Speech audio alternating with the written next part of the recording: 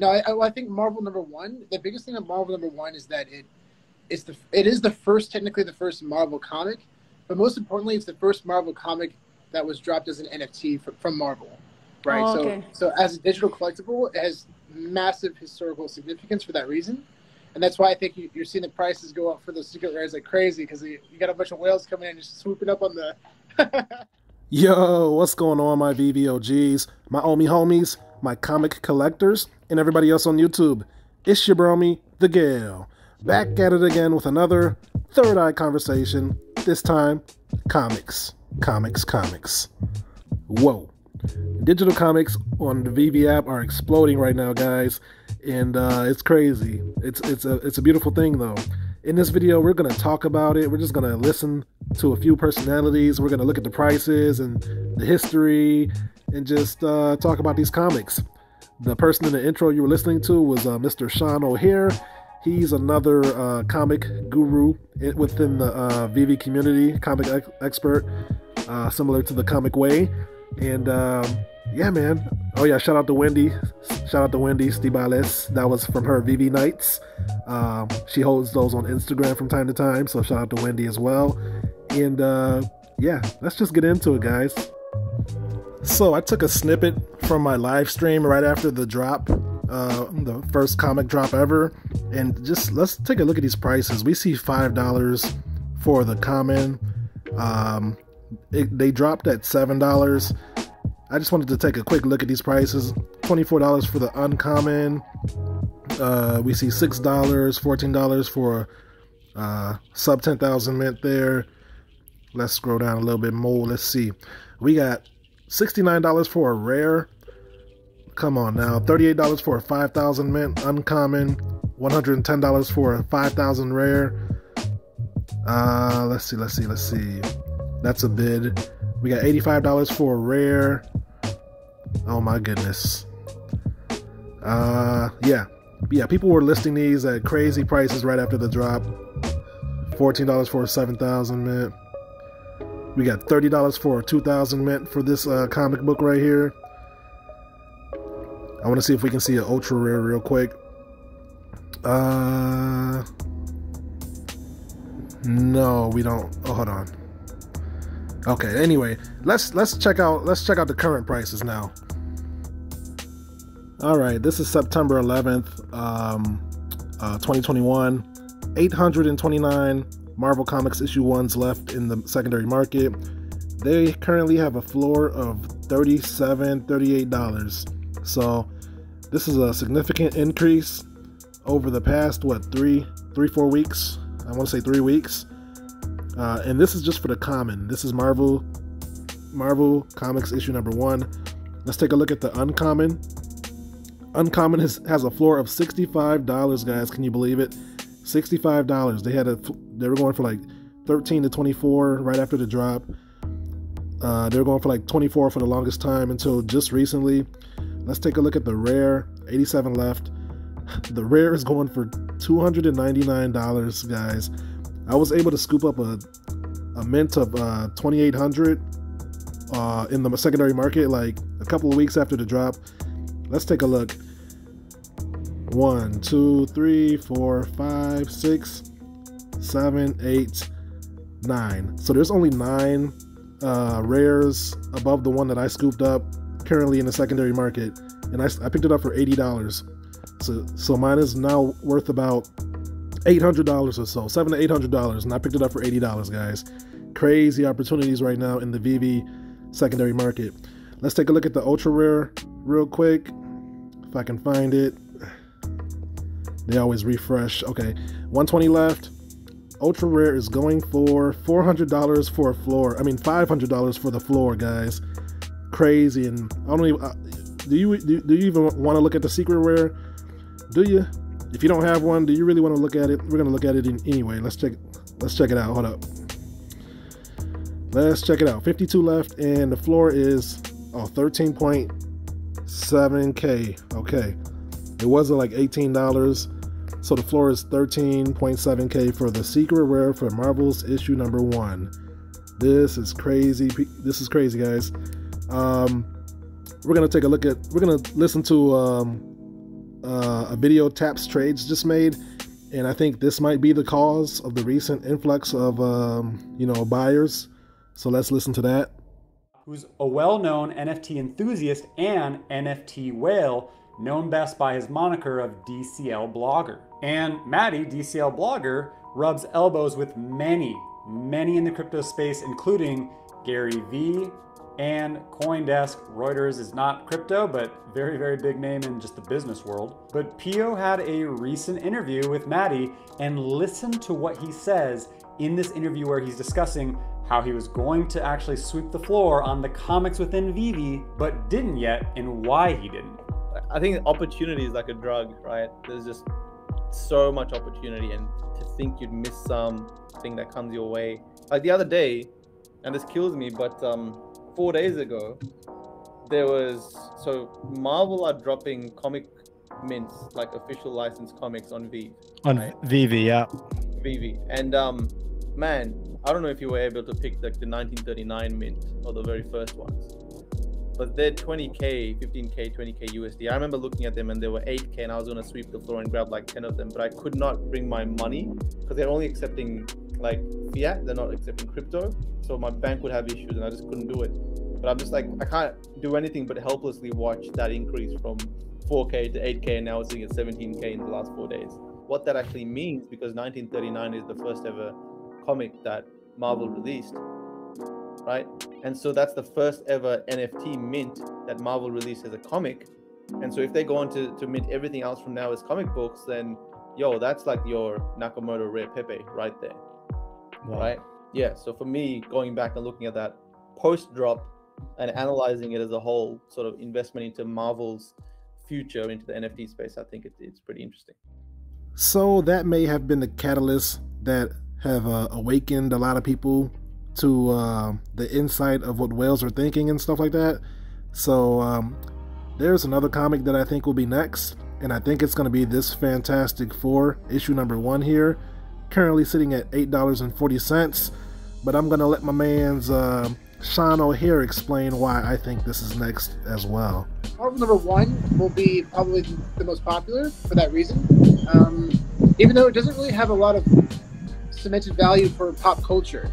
So Marvel number 1, actually Stan Lee never worked on Marvel number 1. That came out in 1939, and then 1961, that's when Fantastic Four number 1 came out. And what's really interesting about that book, he was kind of figuring out his path in the comic book world, and I think he was actually talking about possibly giving it up, and his wife convinced him. My brother-in-law told me the story. It's really cool. His wife told him, you need to create a comic that you would love to read, one that you as a fan would love to read, and that you would really enjoy it, and see how that resonates. And he decided to put it all into a comic called Fantastic Four 1, and that's how it came to be. So yeah, so there's a lot of historical. So and now it also, so that's technically the first comic. Fantastic Four 1 is the first comic that was released as Marvel as we know today. So that was the Corporation Marvel. That was the first official comic. And also it's the first comic that he worked on with Jack Kirby. Jack Kirby's an artist who pretty much created every character that we know today. Yeah, but fantastic. The Black Panther, Silver Surfer, Galactus. I mean, he worked on every comic in the 60s pretty much was from him. So they're all going to do well.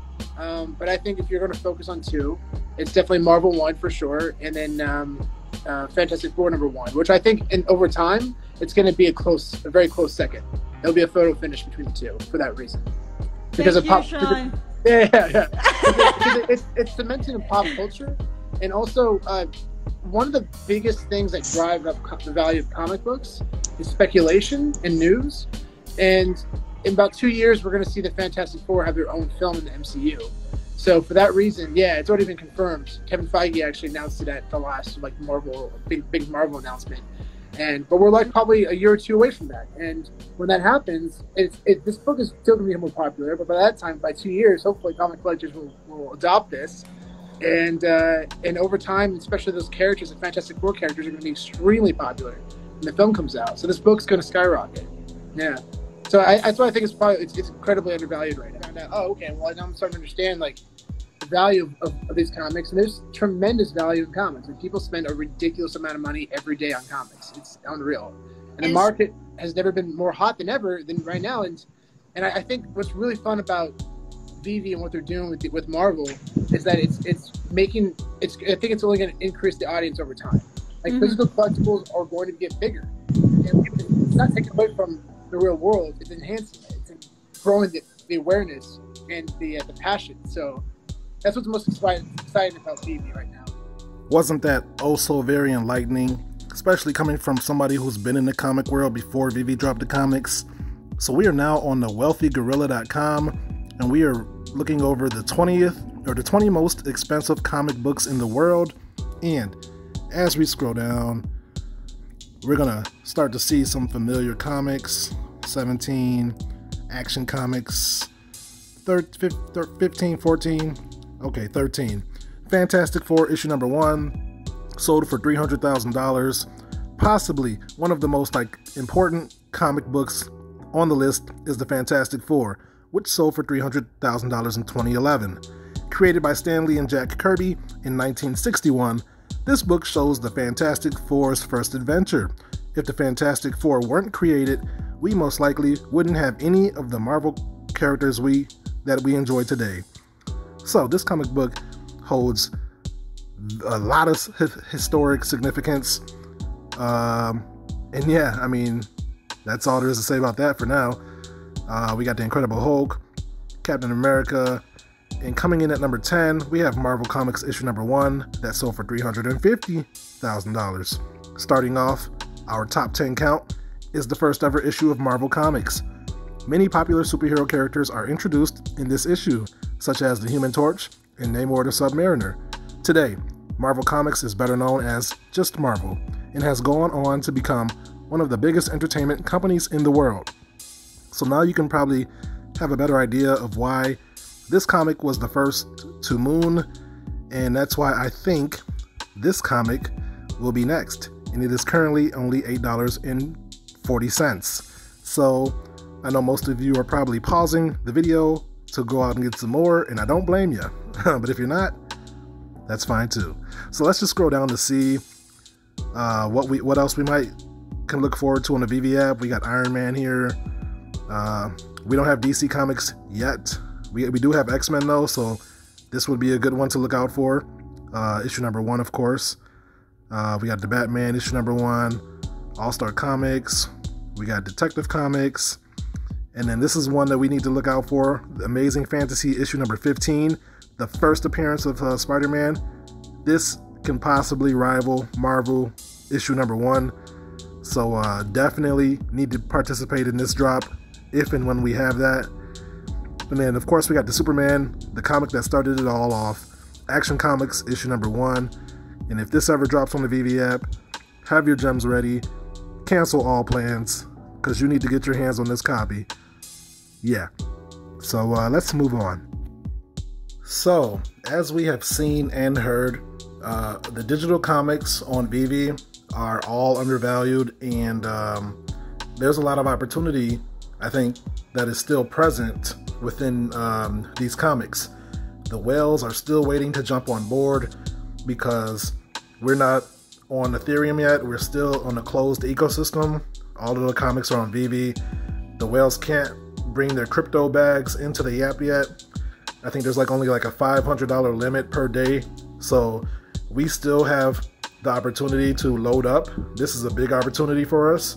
But yeah, and I just wanted to make the point that whenever there's a new product dropped anywhere, but especially on Veve, people get confused. They don't know how to price them, and that's where the opportunity lies.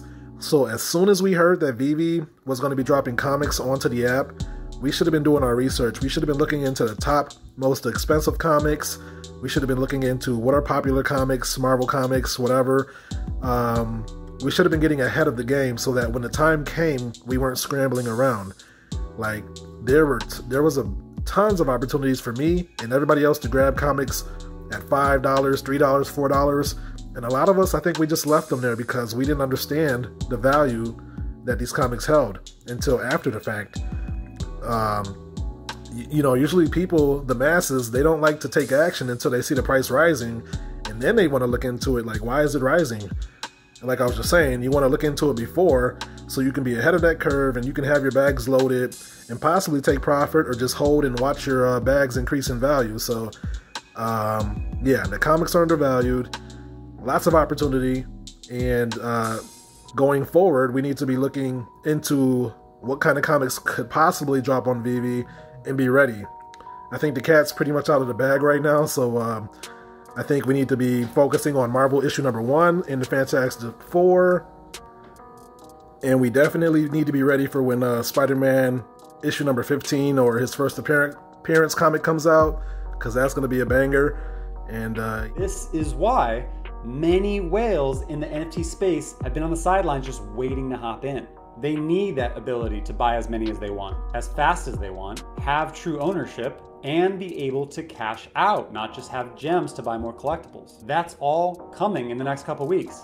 That's what OpenSea offers, and it's not just Maddie. We've seen plenty of NFT enthusiasts mention Veve, but not say that they've hopped in yet. Why? Because they're just biding time. They're waiting for this to kick off into OpenSea. It's going to be a field day. And that's the video, my friends. If you made it this far, thank you for watching. If you were entertained and or learned something, feel free to drop a like on the video and consider subscribing for more content like this. So yeah, man, what else is needed to be said? I don't know. But yeah, comics are some sleepers on the Veve app, and I think you know what to do from now. I mean, by now, if you watch this video, you have an idea of what you need to be doing. But other than that, I am not a financial advisor. I'm no expert. I'm just your friendly neighborhood genius sharing his thoughts and opinions on the happenings on the Veve app. So take everything that I say with a grain of salt, because I could be wrong. But yeah, once again, thank you for watching, and I will catch you guys in my next video. Until then, peace out and hodl strong, my friends. Later.